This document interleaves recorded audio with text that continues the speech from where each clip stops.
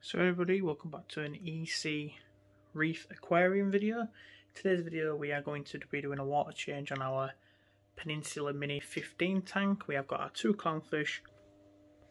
Wait for it to turn. There they are. Hello. So we're going to be doing a water change on this. We've got this one already started, so we've got the heater in there.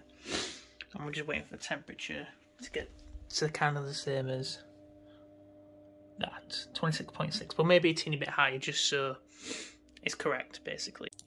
So this is going to be our dirty bucket, so we're going to place that right there, and there's our pump that's going to exchange the water out from here into that bucket, and we're going to be doing a 10% water change as well. So we're going to make sure we turn off all these, make sure nothing's moving, nothing's on, and then go from there really.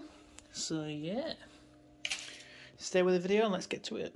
Because I haven't got any hermit crabs or anything else, snails, I'm going to have to try and look at a video on how to clean the sand properly as well, because I don't want to like go in the sand and it just like sucks it all up and then it's all gone. So yeah, let's get to it. Let's get Marlin and Nemo. Clean water, even though the water's clean anyway, the perimeters are all good, but look at them both. Yeah, I'll let you guys find out in the comments which is which. The one with the most darkest tail is Nemo and the one's Marlin. So getting close to the top, I feel like you're just going to like yeet straight out. Okay everyone, so let's grab this. Okay, so this is the tank getting drained now. So we're taking about 10 litres out straight into here. And it's got a mark on the bucket as well, so I don't do anything wrong. I'm sorry guys, you'll be back in a second.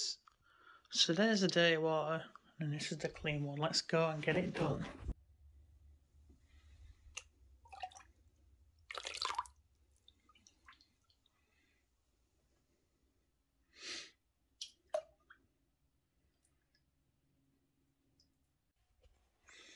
Okay, now so that water is added, let's hopefully I've done it right, because I do not want my little friends to die. So let's turn on everything back on.